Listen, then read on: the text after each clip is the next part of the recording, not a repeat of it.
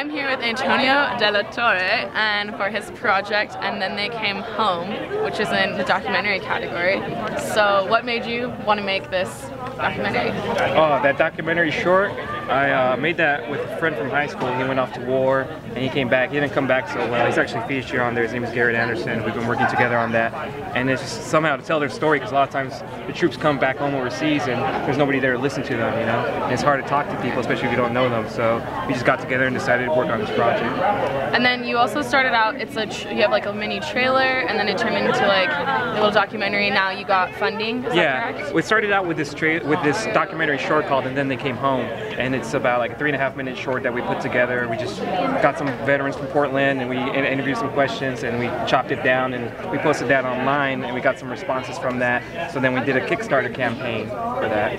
And then you did the Kickstarter, that's like a website, right? Yeah, Kickstarter is a website where it's like crowdfunding and stuff like that, and what you do is like you pitch a project and then people could fund it for you. So we pitched an idea to shoot a feature-length film based off the short film that we did, and then so it went from there and we raised about $30,000. And then last summer we went and we filmed the trailer that you saw for us, that feature-length film based off that short film. Okay. And then so you've already finished all the filming. You're just gonna have to touch up on editing, and then you're releasing it in theaters.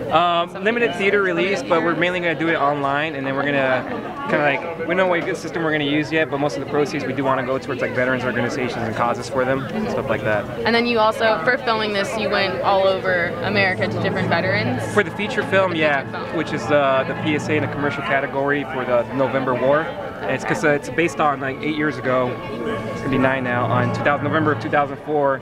Platoon, based off of why they were sent off to Iraq and Fallujah, totally different environment from where they're based on, kind of not prepared for that combat zone, you know. So, and now those characters or those social actors are scattered throughout the whole United States, so we had to go cross country and film them from like Hawaii to Oregon to the Midwest to the East Coast and stuff like that. So that sounds like a fun time, a lot of work, a lot of fun, it was a lot of work. Traveling. It was a lot of work. And then now that it's almost over, it's gonna feel so great to have this like success. Well, we'll see what happens with it. Yeah, it's got we're like heading towards the end. We're just finishing editing and trying to score with it and tighten it up, and we'll see where it goes from there. All right, and then do you have plans for like other film festival circuits when it's like the full, when the feature length of it? I think we're just gonna see and wait out, see what we have with it. But our main thing is just to release it so people could see it. We already have kind of like a community of people that are supporting it, especially like in the military community and stuff like that. So just release it out there and let it pass out. It's more about the information than it is about like prestige or getting like or whatever. And stuff, which is so great. Yeah. Well, thank you for the interview. Yeah, definitely. So much. He's done so much for the film festival as well as making this amazing project. So look out for it on the internet or it'll be online. If you just Google like And Then They Came Home or the November War, it'll just take you to our Facebook or whatever.